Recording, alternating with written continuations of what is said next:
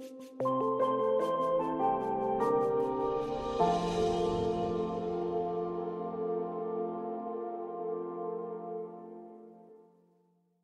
all of you to worship. It's good to be with all of you today. We have an important day in the life of our congregation with our annual meeting right after this worship service. So I've taken my usual 3-hour sermon and tried to chop it down to maybe about 2.5 hours, see if we can get out of here on time today.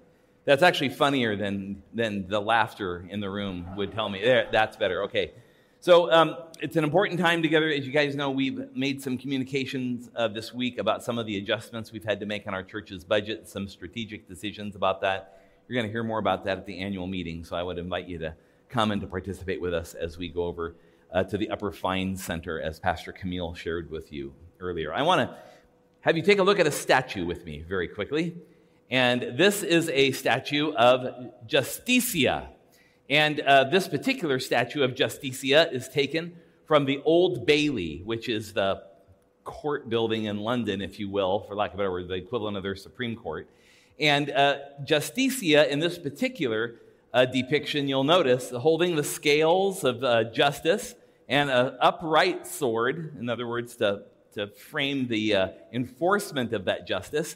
And then it's hard to tell in this picture. I should have zoomed in a little tighter for you, but maybe you can tell. Is Justicia wearing a blindfold in this depiction?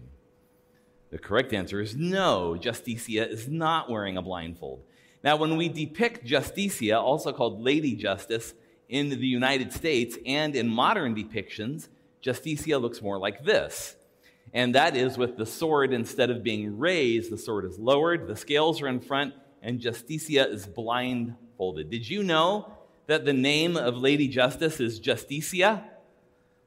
Justicia is a Roman pagan god that was really erected in the form we know it today by Emperor Augustus. Did I mention Roman pagan god? Did that come out somewhere along the way? And so this symbol we use to epitomize justice for us, at least with mostly in Western culture, is drawn out of a form of Roman paganism. The blindfold was added later to somehow imply that Lady Justice, or Justicia, is impartial. And today I want to focus with you on that very topic of being impartial and partiality when it comes to justice and justice making.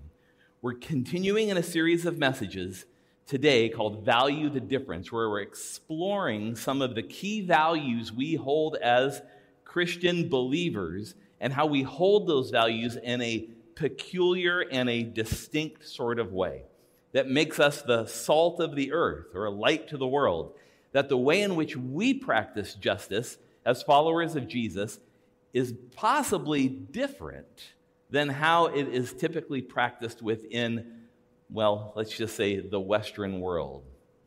I'm very thankful for Serena to come on up. Serena Pook is going to read the scripture today for us. And this passage that she's going to read may start out sounding familiar to you. I'll talk to you about it in a minute. But this passage is from the book of Deuteronomy, chapter 10. So let's listen carefully. Hello. Deuteronomy, chapter 10, verses 12 through 22, page 231 in the Pew Bibles. Now, in the light of all that, Israel, what does the Lord your God ask of you? Only this: revere the Lord your God by walking in his ways, by loving him, by serving the Lord your God with all your heart and being, and by keeping the Lord's commands and regulations that I'm commanding you right now. It's for your own good. Clearly, the Lord owns the sky, in the highest heavens, the earth, and everything in it. But the Lord adored your ancestors, loving them and choosing the descendants that followed them, you, from all other people. That's how the things still stand. So circumcise your hearts and stop being so stubborn, because the Lord your God is the God of all gods and the Lord of all lords, the great, mighty, and awesome God who doesn't play favorites and doesn't take bribes. He enacts justice for orphans and widows and he loves immigrants, giving them food and clothing. That means you must also love immigrants, because you were immigrants in Egypt. Revere the Lord your God, serve him, cling to him, swear by his name alone. He is your praise. He is your God, the one who performed these great, awesome acts that you witnessed with your very own eyes. Your ancestors went down to Egypt with a total of 70 people. But now look, the Lord your God has made you as numerous as the stars in the nighttime sky. Thank you. Amen. Thank you, Serena. Appreciate you reading that text for us. It starts out in that text in verse 10, and what does the Lord require of you? And usually when we hear that, for those of you who read the Bible here and there, that will remind you of another passage of Scripture in the book of Micah, chapter 6, verse 8. What does the Lord require of you, as it is on the screen? And it is to do justice, to love kindness, and to walk humbly with your God. You've perhaps heard this passage of Scripture before.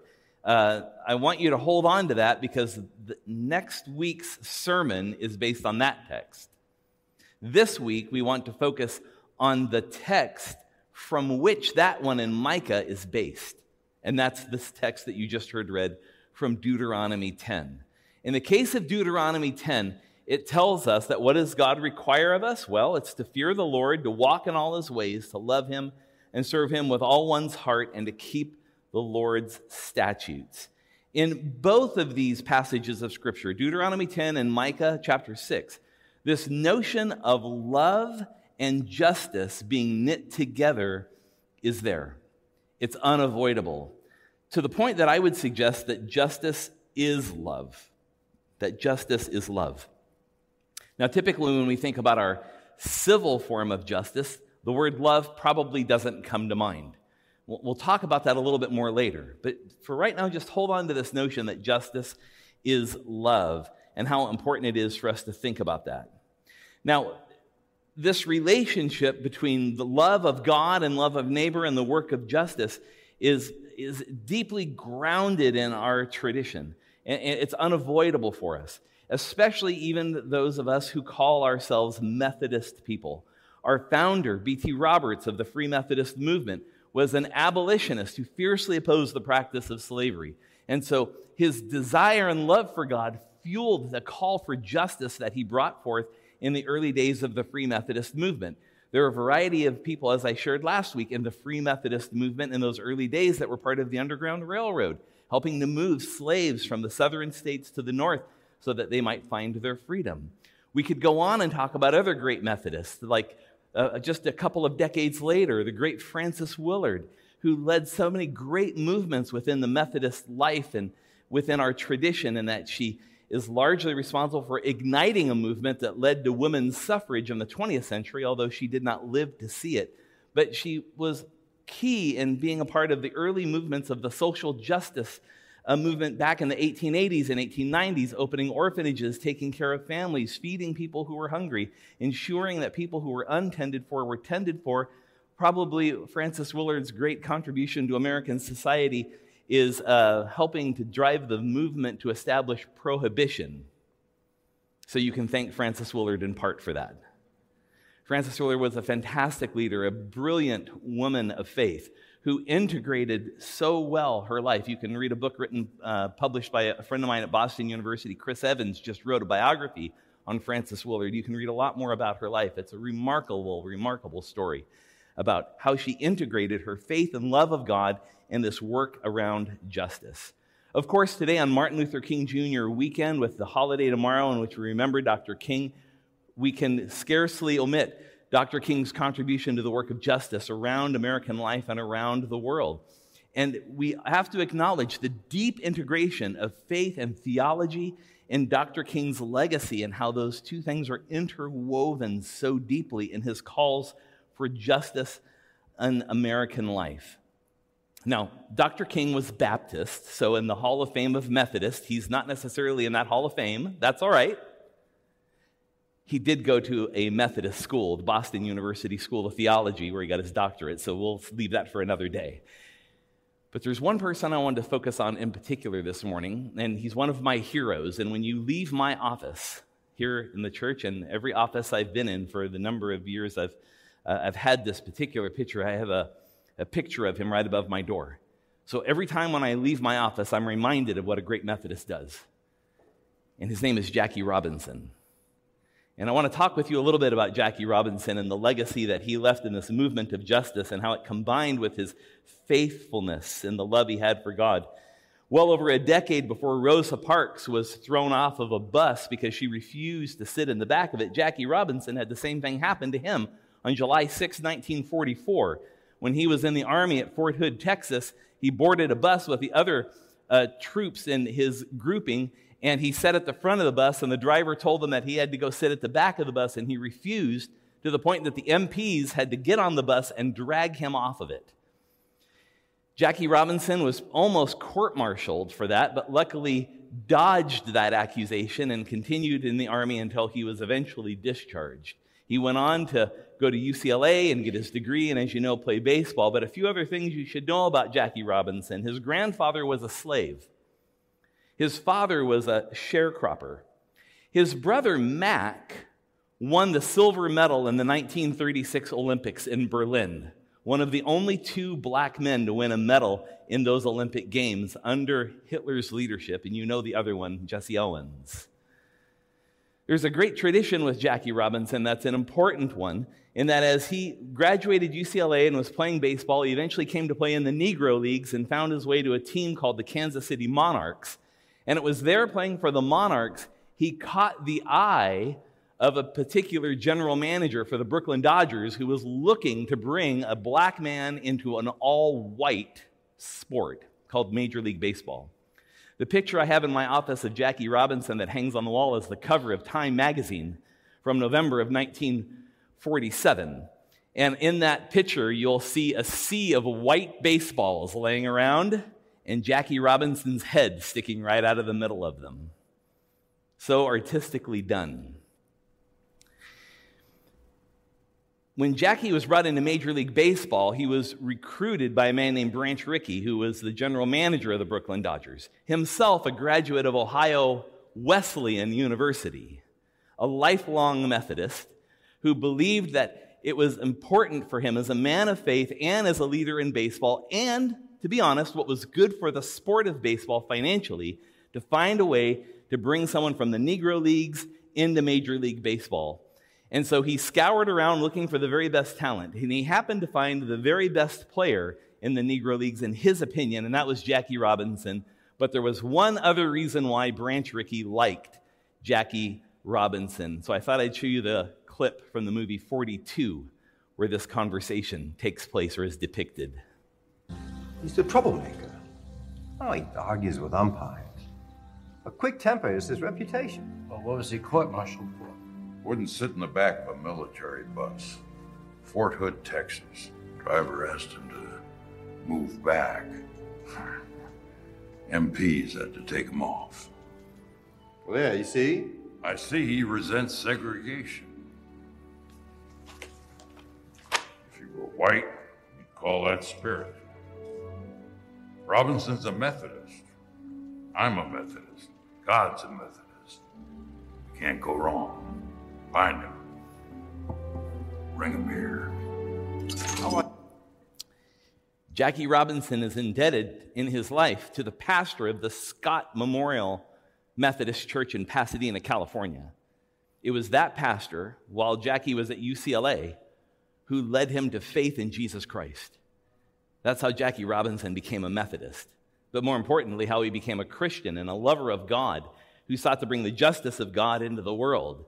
Branch Rickey, Methodist. Jackie Robinson, Methodist. Do you pick something up here? B.T. Roberts, Methodist. Francis Willard, Methodist. These movements that we've seen within American life and culture are born out of people who are deeply convinced that God's justice in the world is an expression of God's love and that they go together. Jackie Robinson's epitaph, it says on his gravestone, is this: a life is not important except in the impact it has on other lives. Fitting for a champion of justice. So some questions I'd like you to wonder about this week. How has justice been more than a cause to you? And what makes justice real in the world? And then, where is there a need for justice in your life today, at least defined this way? And what steps can you take this week to manifest it? So we've talked about justice in somewhat generic terms. I want to talk about it a little bit more specifically in light of this text, because there's a nuance in Deuteronomy 10 that's going to help us understand better what justice looks like in the biblical framework. It says in Deuteronomy 10:17 this: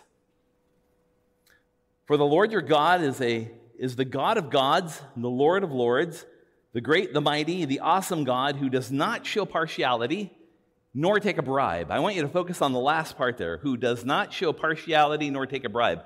So it sounds like the depiction of justitia blindfolded is compatible with the justice that God brings.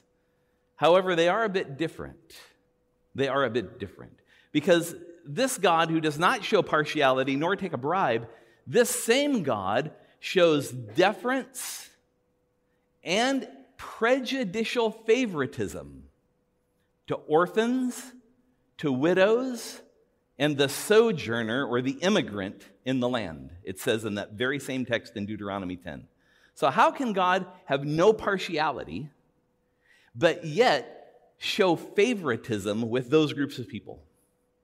That doesn't sound quite right. And it has everything to do with the grammar at the end of that particular passage of Scripture in verse 17. That God does not show partiality nor take a bribe. It's the bribe part that you need to grab a hold of. That God is not swayed by power. God is not swayed by influence. There's no way to buy God off. There's no way to persuade God to do something out of God's character. What the text is trying to tell us is that God shows no partiality from the standpoint that God cannot be manipulated to achieve one's outcomes. It's important for us to sit with that for a minute, because there is a difference between equality, and equity. These three words mean different things. So let's talk about them just for a moment. Equal is when everybody is the same and has the same opportunity or capacity. So if you're an orphan, a widow, or an immigrant, well, that was some bad decision-making on your part. That's equal. That everyone is given equal capacity, and some people know how to use it, and some people don't know how to use it. Then there's equality, and that's a little different. Equality is when we distribute resources equally to all people so that everyone gets the same assistance. So equality is like everybody has boots, and everybody has straps on those boots, so everyone should pull themselves up by their bootstraps. So what happens if you don't have any boots? Or you don't have any boots with straps? Equality is giving the same form or the same amount of assistance or support and somehow expecting a great outcome. Equality is different. Equality is when we envision everyone reaching the same goal, but everybody's starting from a different place. So in order to get to the same goal, some people are going to need more help, some people are going to need less help. Well, let's talk about it in terms of what the text is telling us. Orphans, widows, and the immigrant, or the sojourner, the stranger in the land. Children in the ancient world, not today, but in the ancient world and in agrarian society, were considered a drain on the family's resources. Because a child wasn't old enough to work in the family trade or the farm, so the goal of raising children was to raise them as quickly as you could so they could do work. So they could support the family in some form or another. So before that, they were considered a drain on the resources, especially an orphan, because now it's not even your own child that you're called to support and somehow encourage. What do we make of Jesus who welcomes the children? Twice in Luke, twice in Mark, 3 times in the Gospel of Matthew. What are we to make of this Jesus that gathers children around and then has the audacity to look his disciples right in the face and say, you cannot enter the kingdom of God unless you're like one of these? You see, Jesus turns this whole thing on end. Jesus, in a sense, is saying exactly what Deuteronomy 10 is telling us, that there is to be care for the orphan, care for the child, care for the young among you. What about widows, for example? Widows in a patriarchal world, even more patriarchal than the world we live in today, for example. Women in a patriarchal world without a husband because they're widowed, without a father, without a brother, or without their husband's brother or their husband's brother. That's a famous story of Jesus we could go on about. Without male covering, women were destitute. So to be a widow is to have nothing. It's to really be abandoned. But yet Jesus tells us a story about a widow who brought 2 small coins into an offering and how her offering was vastly more valuable than any wealthy person brought that day. Does that sound equal to you? Does that sound like equality to you? No, but it might sound like equity to you. What of the stranger, the sojourner, the immigrant, a displaced and wandering person, no home, no context, no agency? What are we to make of that? That person, too, is a drain on resources in every way. Jesus told a great story about a guy that was out of place, out of sorts, in the wrong place at the wrong time, making a sojourn on his way somewhere, and yet he's the only person who rendered compassion. That's the parable of the Good Samaritan. Friends, when we read the Bible, not just in Deuteronomy 10, not just in Micah 6, but when we watch and read the stories of Jesus, what we find is a Jesus that practices a justice of equity.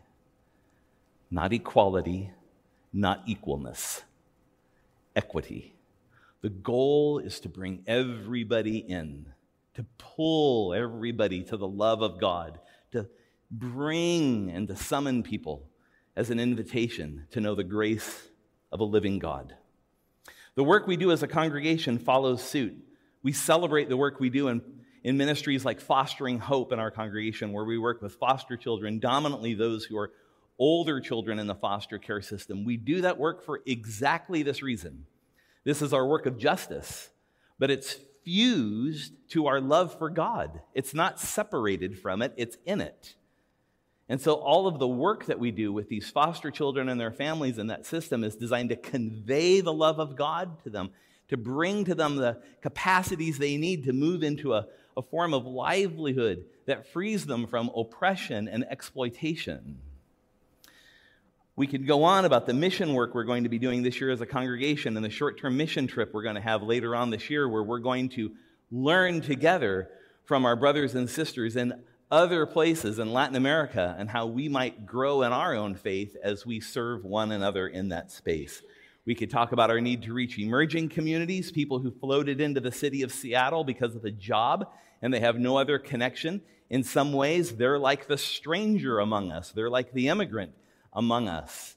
We're to take care of those people, watch out for them, look out for them, reach out to them. This is our calling. We convey the compassion and love of God to those who are at the margins, the least, the last, and the lost. This is our work as a church. It's important work for us to do. So a couple of questions for us to wonder about together again this week is, how does the notion of equity challenge your personal views and opinions? And what about it is challenging? And then, is there space to become more accommodating, patient, and compassionate? So I want to close by simply saying this. If you're going to make a mistake, which when it comes to the world of justice, we're going to make a mistake. The great theologian Martin Buber said that all forms of human justice are imperfect. There's a way in which we know we're not going to get this right. That in our practice of justice, that we're going to lean oftentimes too much toward the Roman pagan god Justitia, instead of leaning more toward the compassion, loving, just reign and rule of God. So we're going to make mistakes. And what I can tell you, at least from my standpoint, is that those mistakes that we make in many ways define us.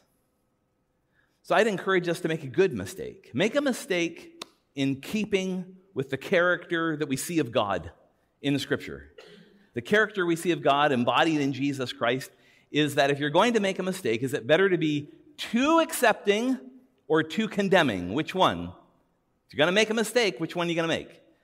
More accepting. Because the condemning one, that's shifting sand.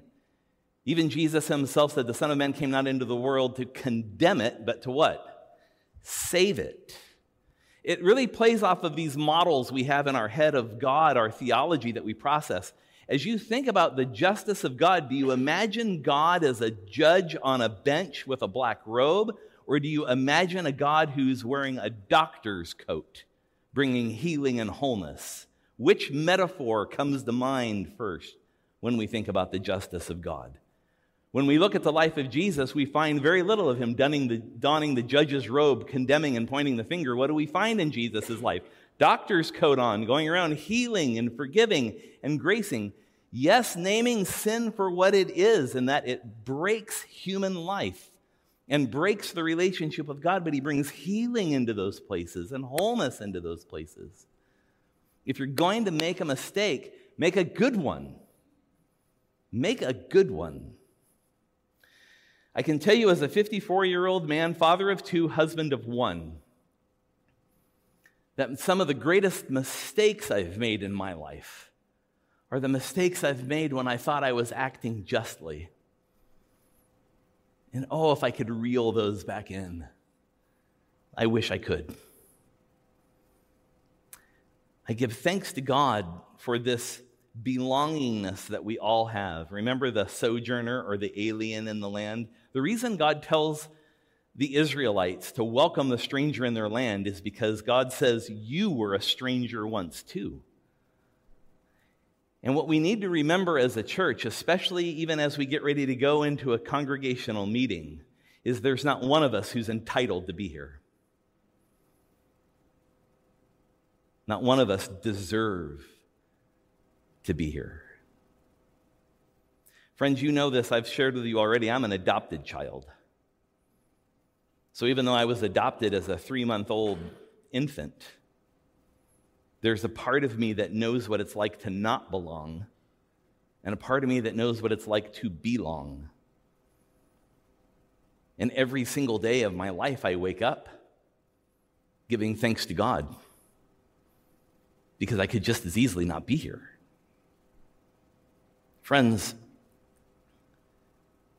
if you're going to make a mistake, make one that's generous, make one that's compassionate, make one that's accepting, make one that's loving, make one that's in keeping with the way you see God leaning in the world. Remember, we're in sales, not management. We're not the gatekeepers. God is. Our job is to extend the love of God everywhere we go, because it's not just about the love of God, friends. It's about the justice of God being extended into the world through us.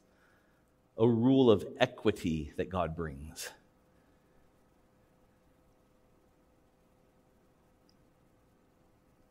As we gather around this table, is this not the table of equity? That Jesus, in his life, death, and resurrection, gives everything for us. Everything for the world, as we Wesleyans believe, to draw us in. This is justice. And I pray that our justice will never be blind, that it will always see where the deepest human need is and speak grace into that moment. Here's a question I have for you to think about as we end this time together, is where in your life is there space for a good mistake about justice? Sometimes this becomes very personal. Have there been people in your life that you've written off? People that you think are just unworthy of your attention? Individuals that you think have no chance, that can never change? Those are questions of justice too. So let's come to this meal Jesus has set for us and pray for the strength we need to be justice makers. Will you pray with me? Lord God, we give you thanks for this table that you set before us in such abundance. The love that you've displayed for us in your justice is overwhelming. We can't even describe it or name it. And so, God, we give thanks. Thanks that you call even people like us to gather around a table such as this.